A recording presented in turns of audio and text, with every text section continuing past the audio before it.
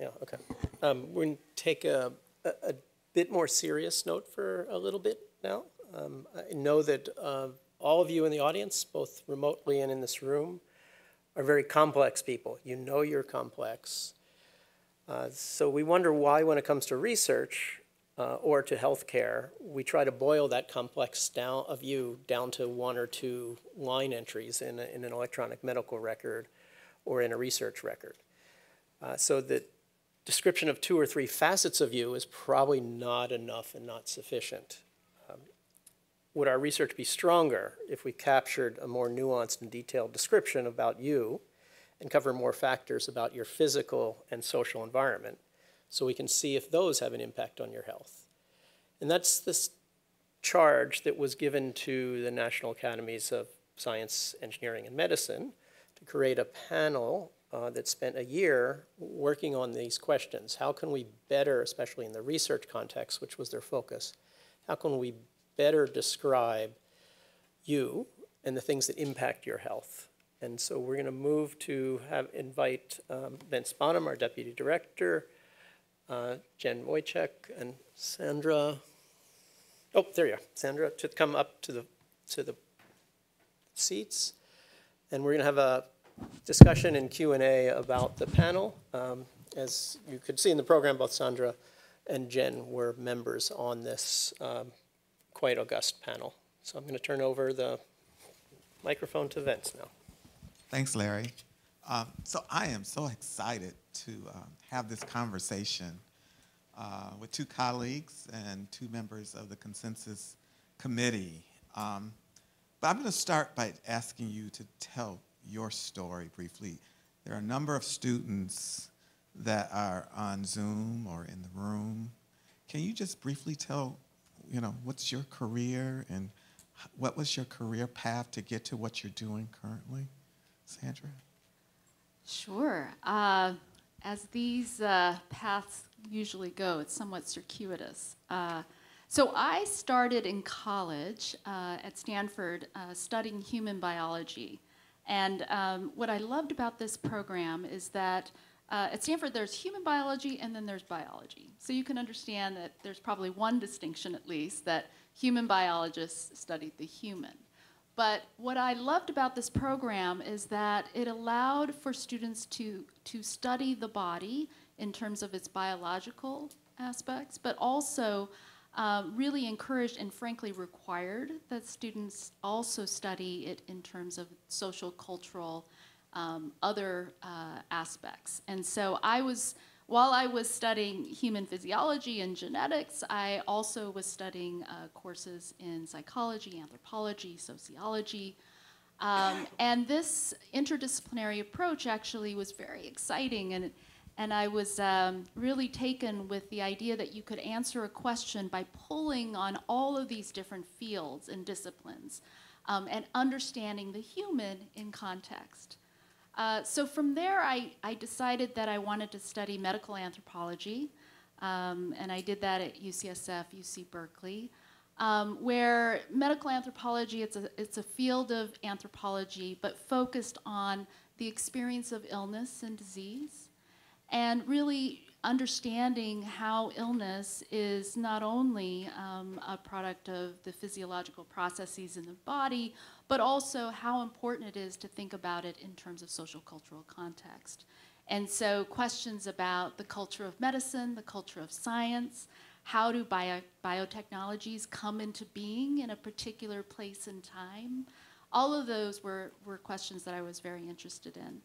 I ended up doing field work in Japan and really interested in minoritized identities and how the cumulative effect of discrimination had an effect on the body and on health. And then when I finished my dissertation work and my PhD, I had the opportunity to do this Rockefeller postdoctoral fellowship in the Humanities at University of Wisconsin. And it just so happened that there was a year-long seminar on genomics and identity at that institution. And I was really hooked because I was really interested in how differences under the skin were influenced by social cultural context, at least our understanding. And so from there, I applied for an F32, a postdoctoral fellowship, and was given funding by Genome to study race and ethnicity and how scientists in genomics conceptualized and operationalized ideas around race and genetics. From there, I applied for a KO1, where I studied biobanking and population descriptors, both in the US and outside, and then continued to be, frankly, a beneficiary of Genome's funding, studying bioethical and social questions in genomics. Yeah. Jen? Well, I think my journey, I think, looking at my CV seems like it was some great master plan, but really it was just looking right in front of me and going with the best option. The discussion earlier about, where were you in 1990 and 2001. In 1990, I was a toddler. In 2001, I was starting high school. So the human genome was sort of always there. It sort of was always a given and sort of on the periphery. I was very lucky in high school. I grew up in a college town to have a family friend sort of take me under her wing into her lab, and that was a mixed blessing because I spent the summer purifying RNA from rat brains, and so I got some experience, but also all my shirts were bleached by the end of the summer. And so I went to undergrad for genetics at Cornell, and while I was there, I was also lucky to have exposure to a lot of different genetics research. I spent a summer looking at flies through a microscope and got pink eye, so that was very clear that wet lab was not for me. And also sort of happened to fall upon to work with a professor who was doing more computational approaches. So I say, okay, I've clearly bleached all my clothes, I've given myself pink eye, I also smelled ether directly at one point. It was a bad match for wet lab. Let's try dry lab, where I'm just in front of a computer. I probably can't hurt anybody or myself at that point. And so I ended up doing, at that point I actually was still wanting to go to medical school because that was sort of the route that was supposed to be there. And then I ended up doing a master's in human genetics and genetic epidemiology at Hopkins in the public health school. And I realized I really liked it. I was good at it, I liked it a lot, and I just kept on going through the PhD. And so my undergrad was in genetics, in biology and genetics specifically. My PhD is in epidemiology because I was really interested in human health and population scale research. And then a lot of the research that I liked, so my dissertation was on the genetics of enteric infection polio vaccine in kids, little babies. Needed a more population genetics approach. Needed to understand more about the population and what who I was looking at and how that was sort of in that context. So I did a postdoc at Stanford in population genetics in a lab there. And while I was in that lab, I found that I really liked the work that touched upon a lack of diversity in human genetics research. Before that, a lot of the work that I had done, was in one population, and most of the literature that we relied upon came from these European sort of ancestry group populations. And as I went through my postdoc and kept on going through my postdoc, I also started getting a little angry because as you keep on going through it, I am biracial, and so when I do these analyses, I had to drop people like me from analysis over and over and over and over again. And then you get the results and you put them out, and there's always that little asterisk saying, you read the literature, well, this might not apply to anybody besides this group, which means not to me, not to my loved ones, not to my friends. And so you get, more and more and more angry. I'm also from Massachusetts, so we're just naturally more angry. And then, and so decided to go the academic route so that I could pursue questions that really mattered to me. So looking at the intersection of genetic ancestry and environment and how that affects human health. And now for several years, I've been at Hopkins as faculty, back in Epi. Good. So you were 2 of 16 individuals who were members of this committee. So can you tell me what is a consensus study? What's a consensus committee? What does the National Academies do? Yeah. Well, so it was a real privilege to serve on this committee. The consensus study really is trying to leverage the expertise that we have on a particular set of questions. And so, we had disciplines represented all along the spectrum: law, history, population genetics, epidemiology, bioethics, and we convened to try to understand what the evidence is around population descriptors. And what's really nice about this committee is that despite our deep expertise in a particular discipline, we were able to come together and discuss research questions in a very productive way. I will say that many of the committee members had been thinking hard about these questions for a very long time, and so they were coming to the table with a real interest in trying to solve some serious questions, and also some experience talking across disciplines, which was very helpful. I don't know if you want to add. Yeah, for me, sort of the junior person in the room, it was really a great opportunity to hear sort of the same topic, but from very different perspectives, which I think if you're sort of entrenched in your own research and your own sort of area, you might not consider those. And so I think having us all in the room and talking it out really helped to come to this consensus that incorporated these different fields. Yeah. So why do we need population descriptors anyway? Okay, so I'm going to say this from the epidemiology standpoint, which is we're very into describing our populations. That's sort of a whole branch of the field. And there's several reasons why. And I think one of them is that for any study that you do, there's an understanding that the work you're doing is therefore only found and then might only be applicable for those people in the study. And therefore, there needs to be a way to relate what you did and sort of the things that you found in your study to the broader scientific community and sort of the general population, and to see what's happening in the scientific research that they're sort of paying into, especially for NIH work. And so you need a language in order to talk about that, and a language that is guided by, there's these guiding principles we'll talk about, I think, later on, touch upon, but a way that's a common language that means sort of the same thing for everybody, to sort of have that context. Because without the context, there's always a danger in human genetics research to think that any finding must be universal, right? Because we all share 99.9% of our code, and therefore anything must be if this, then in everybody. And so having this language is really important to put that into context and realize not only who it's important for, but also what the limitations are. Yeah, and I would just add that this question about population descriptors may be allowing things that are embedded under the surface, some assumptions about groups and how you're defining them, actually become surfaced, in the sense that people can talk about the ways in which you've described a group in your study explicitly. And then when it's brought to light, you can start to inspect what are the underlying assumptions around those dimensions that tie that group together. So this is all about looking at the history of the Human Genome Project and where we are today. So just even thinking about since the start of the Human Genome Project, can you talk about some of the types of descriptors that are used in genomics research and some of the challenges of some of those descriptors? So a lot of the descriptors sort of lie along these lines of race, especially in the United States. And I think this is for several reasons.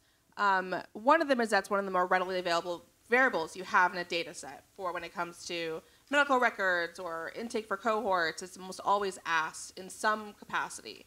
And so that's sort of what you have there. And there's also, people tend to categorize people into this. There's sort of this idea that people are inherently different in these lines that's sort of perpetuated, and as much as we try to sort of get away from it, those lines still are there. So typically, race is a common way, and then you can sort of rename the races to really say ancestry. So instead of saying Black participants, you would say African ancestry participants, which is different words, and they're supposed to mean something slightly different, but for a lot of intents and purposes, in a lot of studies, they're the same in terms of handling the data. And so there's some of that. There's some more computational approaches. but generally they're on the lines of race, ethnicity that people either self-identify or are identified for them by either the researcher or the healthcare provider, or this sort of language around ancestry. Yeah, and I think we could also look at some of the requirements that NIH-funded researchers need to abide by. For example, the OMB categories that are used in terms of telling NIH or a funder who has been in your study.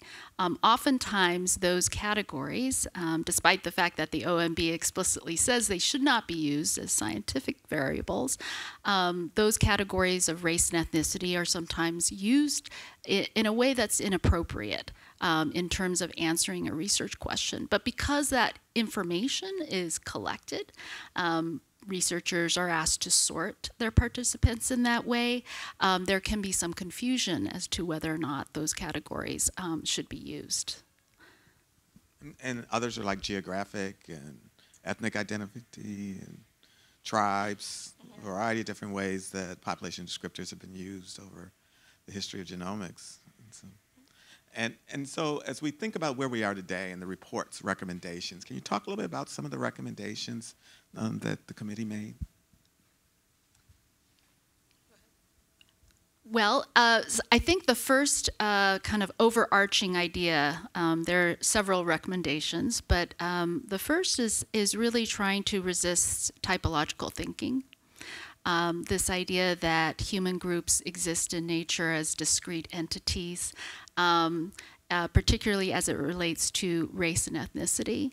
And so it's important to think through why you're labeling a particular group in a particular way. And when I teach medical students, I use history as a way of trying to understand systems of racialization. So what are the categories that have been used for sometimes hundreds of years? And trying to understand why those categories are used, what are the socio-political origins of those categories, and to disabuse people that they're somehow neutral when it comes to race, that they're really systems of difference that are embedded in political, social values. And so I think the overarching idea of the recommendations is that we should really be careful and go through the important work of identifying categories that are really addressing the questions we're asking, instead of assuming that groups are somehow discrete categories, and to resist types. Yeah, I think another sort of theme of the recommendations is really to sort of mean what you say and say what you mean, right? Which is say that to not rely on these poor proxies that we often have in literature. So if you say that you're using, race in your models as a sort of surrogate for environment, then you should probably measure the environment itself. And then if you, when it comes to, there's a big sort of discussion within the report about genetic ancestry versus genetic similarity, and that's sort of a very similar concept in which when you have your samples, you're sort of looking at a snapshot in time, and therefore you're not actually looking at the ancestry of those individuals. You have no historical samples you're comparing them to for most cases. And therefore, you're not really looking at their genetic ancestry. You're looking at sort of how similar they are to other people. And so this language sort of get away from the sort of the typological thinking, getting towards saying what exactly you mean. If you want to use a surrogate, make sure it's a good surrogate or measure things directly. That's sort of a big theme, I think, of a lot of the recommendations. So you're both active researchers. How has this process changed your work?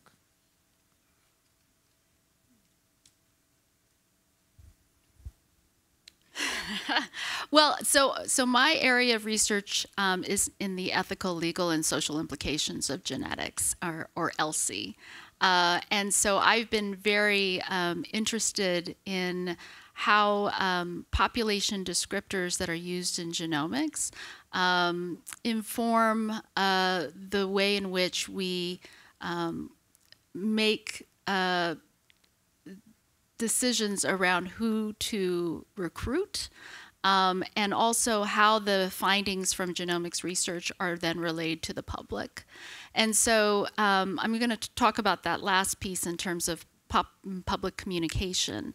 I mean, for many years, many, including myself, have been concerned about the ways in which genetic research gets taken up in the public domain, and some of the challenges actually that the last panel described in terms of the interpretation that sometimes suggests that there are differences between groups when perhaps those are overstated or misunderstood, but are used for different purposes by groups out in the public. And so to the extent that this report goes through describing the history of racialization in our country and as well in biomedical research, it's useful to understand how that translation to the public in terms of genomics research really does require that we're careful with language and that we are being very careful with the kinds of population descriptors that we're using in research to begin with, so that we can try to mitigate misinterpretation of racial or ethnic differences from genetic research. Yeah, I mean, I think it's definitely influenced my research program heavily, and part of it is that, the report is on population descriptors and how you describe, which makes it seem like it's mostly about language and which language and words you use. But in reality, I think it's more than that. It's sort of how you define those populations, sort of how do you form those groups to begin with. And I'm sort of more on the analytical end of things, doing a lot of still analyses on my end since I'm still a junior, so I still do all my own analyses for the most part, is that there's set pipelines for often in these large-scale genetic studies, and there's lots of steps in which you just do them because you've always done them that way. And that's sort of the standard that's always been in the field. And the incentive structure is to publish often and to keep on going. And so for my research program, it's sort of been pushing against a lot of those assumptions. Well, why do we do that? Do we actually need to do it that way? Is there a better way of doing it? An example is with polygenic risk scores. It's typical right now to stratify by these ancestry groups, or these that they call them, or different populations as well as you may define them. But why? Why do we do that? And why do we use the lines that we do, and sort of pushing against that to find a different way in which we don't rely on these sort of faulty ways of going through things, to sort of stop perpetuating the concerns. And then the other side that I really benefited from the report and the committee is having all these different opinions. And I always think about this line from Jurassic Park in which they say, like, you scientists, like you, paraphrasing it here, but you never stop to think, like, just because you can doesn't mean you should, right? And so thinking back when you have a study, okay, I have a data set, I have these variables, but like, is it really relevant for me to ask this question? Is this an important question? What's going to happen with this question after I answer this question and it's sort of sent out into the world? And having those considerations from start to finish was really it was great hearing other perspectives from researchers and academics and scientists at all sort of stages to sort of see how that would play out to better inform what I do in my lab. So there were 13 recommendations, but there was also a set of guiding principles. Can you talk about the guiding principles that were part of the report? Yeah, so the committee from the very beginning wanted to set up a framework for the recommendations. And the idea is that there are principles that we want to adhere to as researchers and folks who are in the research ecosystem. And to also anticipate that we could make recommendations about the kind of research that we know about currently, but there may be research in the future that we didn't account for, and so in those cases we would want researchers to refer back to these guiding principles. So there are 5: respect, beneficence, equity and justice, that's one that we treated as one, validity and reproducibility, and transparency and replicability. So I'll start us off, and then Jen, I'll hand over to you. But respect probably is very familiar to you all as a hallmark bioethical principle. we've done a great job as a society thinking about it in terms of the individual, but less so about groups, in terms of autonomy and the ability for groups and communities to think about how they want to be described, in this case, population descriptors. And so the recommendations really encourage researchers to reach out to communities in terms of asking and engaging with them on how they would like their samples to be described, for their community to be described. In terms of beneficence, also a hallmark principle. Here we're really thinking about, as the research is being conducted and population descriptors are being chosen, for researchers to think through the balance of benefits and harms. History shows us that stigmatization, discrimination, some of these harms to groups are real. And so on the other side of the equation, we need to think hard about what are the benefits of the research for not only individuals but groups. Equity and justice, you've heard already about the skew in terms of who participates in genetics research and the samples that we have in our repositories.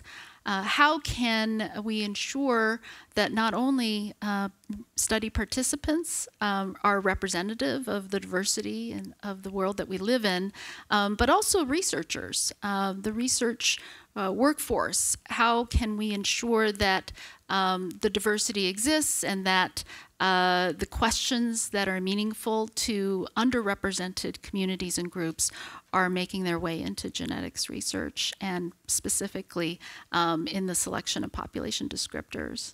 Can I hand off? Yeah.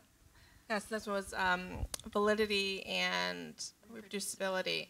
And so, this is sort of saying that what you say you're looking at with your group or your population is actually what you are looking at. So I think one of the sort of extreme examples of this is that, let's say that I was going to do work in Asian populations, right? And so I did my first work to say, okay, there's this group and in the United States that has a higher rate of a certain outcome, and they're Asian, identified Asian Americans, and therefore I'm going to do this work in that group. And then I'm going to reproduce this work. I want to go to the UK Biobank, and I'm going to use their Asian group, right?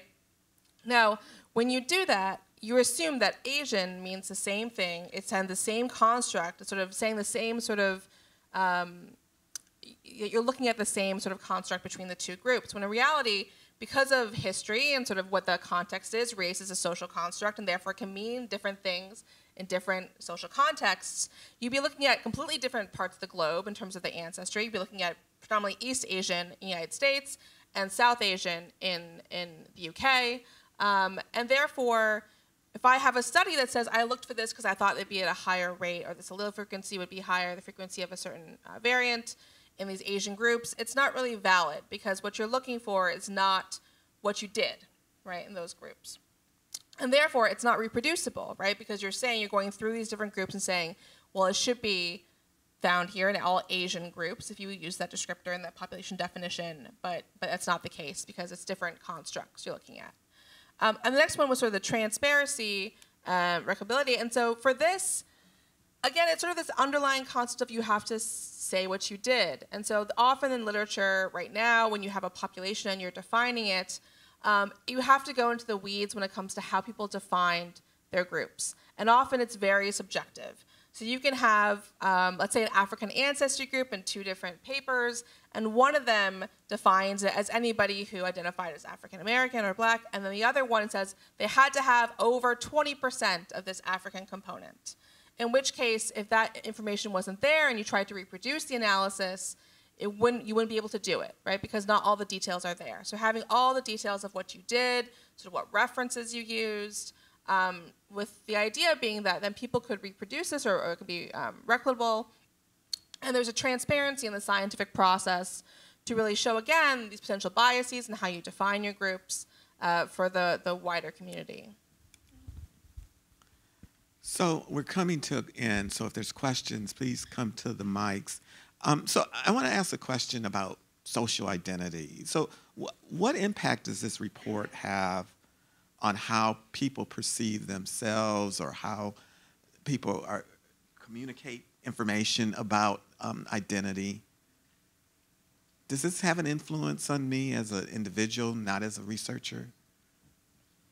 So, I mean, I would say that the report is not meant to say the way that you identify yourself is not valid or the way that you identify self needs to be changed. It's more, I think, on the researcher end to capture all the ways that a participant identifies themselves.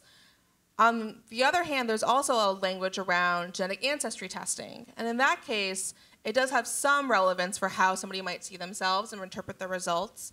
Because often the language around that is saying, you know, okay, I'm this percent, you know, Scottish, with the idea being that 20% of my ancestors might have come from Scotland, when in reality it's saying 20% of your genome looks like people who we sampled from Scotland right now, right? And so that might have some bearing on how you identify yourself, but in sort of for the vast majority of folks who are not looking at the sort of results, no, I think it's more on the researcher end of things. Okay. All right, we have a couple questions. We'll take some questions from the audience over here. I think she was here first, Okay. actually. All right, go ahead.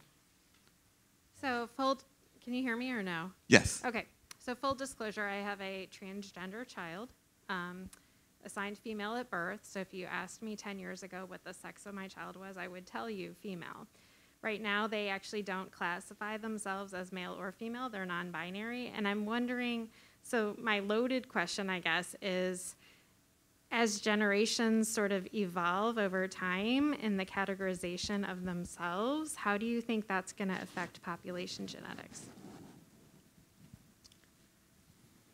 And so, yeah, so I can talk sort of from personal experience about this as well and sort of how you identify. I mean, it wasn't until 2000 that people could check more than one box for race, right? And still to this day, the vast majority of forms, you can't check more than one. So it's changing. And so in the context of like sort of multiracial individuals in which there's sort of a plurality of identities as well, what's interesting is that it doesn't go one-to-one. And so a recent Pew report showed that individuals who were multiracial, given their parents, a large proportion of them didn't actually identify as multiracial. And who did identify as multiracial depended on sort of who their parents were as well. And so it's a growing sort of demographic on that end. So I do think that it is changing. And the report is very clear that any sort of framework needs to be flexible to how things will change in the future, that there's no one right way to do it, which is why the guiding principles are so important, with the idea that moving forward, there will be changes and that sort of any kind of scientific question or the framework that you use needs to be flexible to those things. Thank you. Yeah.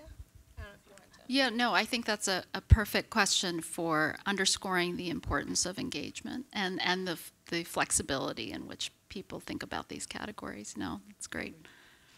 Yes. Thanks for the discussion. This is really interesting. Thanks for writing the report.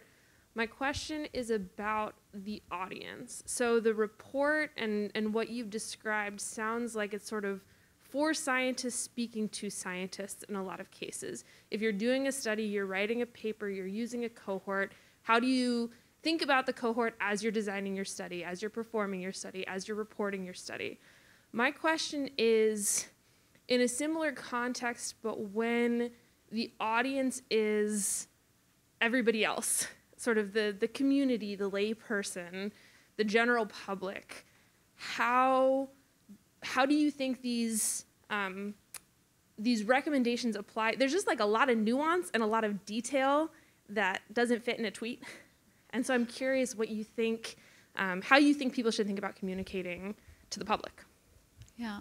So a unique aspect of the report and our discussions is how we are thinking about researchers, but you'll notice at the end of the report, if you read it, we are also talking about stakeholders that are just generally in the research ecosystem. So funders, journalists, other groups, professional organizations, they all have a stake in this, and they all have a role in terms of accountability and responsibilities to help help us move the needle in terms of population descriptor use. I think that as a layperson, asking key questions when you pick up a paper and you read something about the latest genetics research findings that have to do with groups, asking questions about, did they explain what they meant by these population descriptors? Even going and looking, as if you're a student, to the original research, looking at the methods section and asking, did they explain how they assign these population descriptors to groups? What can I infer in terms of what they did in the methods versus what you see in the findings? And I would say that, as journal editors and newspaper editors, we all have a role in terms of asking these key questions and really interrogating the assumptions that are being made about population descriptors, and we go into some detail in the report on ways to do that. Yeah, and I would just sort of want to emphasize that there is some language about sort of journalists in particular, because for most people, the exposure they'll have to our research is maybe a tweet or two, as you said, or maybe a headline that comes up when they open a new tab or something that might grab their attention. And so there's always, again, the incentive structure is to have this sort of flashy headline that might grab interest, but really the call for journalists to have that nuance and to sort of make sure that it comes through at every sort of level, including the headline and the sort of intro there in the actual article, to make sure that things aren't sensationalized, because we know that it can be both sort of willfully and sort of from ignorance sort of misinterpreted, and so to have that nuance throughout. Thank you. So we have a question online. Yes. The question is, do you find that in addition to intakes questionnaires, there are other barriers faced in trying to obtain / recruit more representative genomes / populations in these population studies, i.e. cultural barriers? Well, the report really focuses on the trustworthiness of the research, and feels that population descriptors and practices around the selection and use of population descriptors has a role to play in terms of increasing trustworthiness. And so this dogged question of how do we ensure that underrepresented groups are able to participate in research, genetic research, really kind of hones in on that question of whether or not the research is trustworthy and whether they feel that they are being engaged in a way that their interests and their identities are being well represented. And so I think these principles, I hope, are going to go a long way in terms of trying to augment the trustworthiness of the research. And creating relationships with communities in particular that may feel very distant and apart from the research enterprise. Yeah, I mean, I think another thing that could address this is sort of allowing people to identify themselves. Often there's missing data on this for some, and then maybe you can't use that data as much, or and that's because you've tried to make people say what they are within these 3, 4, or 5 boxes that you've given to them, and they don't feel that's helpful for them. And so you have this large other box that sometimes comes up, which is a mixed bag in terms of who is there. And so allowing people to actually tell you who they are, I think would also help them feel engaged in the process and allow you to actually use even the data that you already have in a better way. Question from online from Sylvia Lynn. Based upon your interactions with clinicians, what are your thoughts on how clinical genetic practice can learn from this discussion of population descriptor use in research?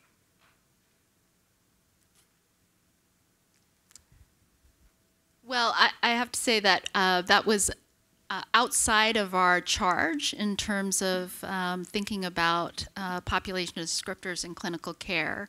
But I do think there's some lessons learned, particularly in terms of how we use terms and define terms as race, ethnicity, genetic ancestry, to the extent that that's being used. And I guess engagement, but also the transparency. So oftentimes, I know that a patient may be described in a particular way in the EHR, not sure how that descriptor ends up in the medical record. So some scrutiny in terms of that process. How are patient populations being described? What is the assumptions about the descriptors that are being used? Are those transparent? Are they valid? Same principles, I think.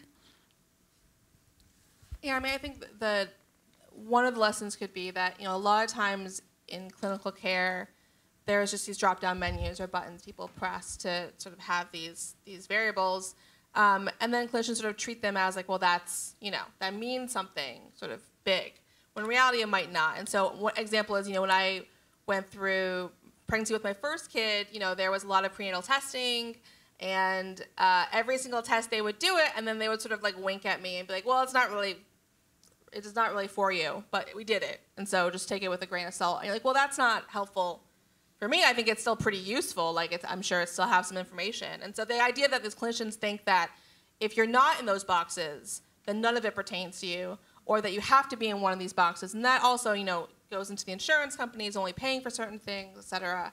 But sort of push against that and say what you're really trying to get is the frequencies of these variants, maybe. And therefore, if it's there, it's relevant. If it's not there, then that's relevant as well. It really doesn't matter what sort of drop-down menu or button you push to sort of categorize the person. So our last question from the audience. Hi, thanks so much for the presentation. I wondered, I have not read the guidelines, but thinking about clinical research, I mean, a lot of times I work at the FDA, and a lot of times we're just looking to categorize so we can tell, is this drug effective or unsafe in one gender or another gender?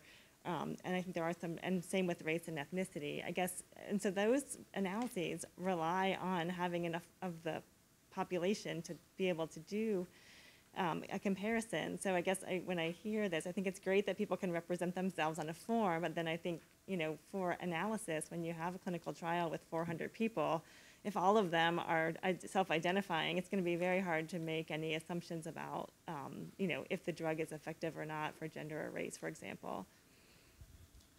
Yeah, I mean, I would sort of respond to that and sort of saying, I mean, there's always reasons why you categorize people by different ways, and to sort of say, well, why do you think that categorization is really relevant in that case? Which is true. There's always sort of this balance between sort of this precision and power in terms of your sample sizes and the granularity you look at.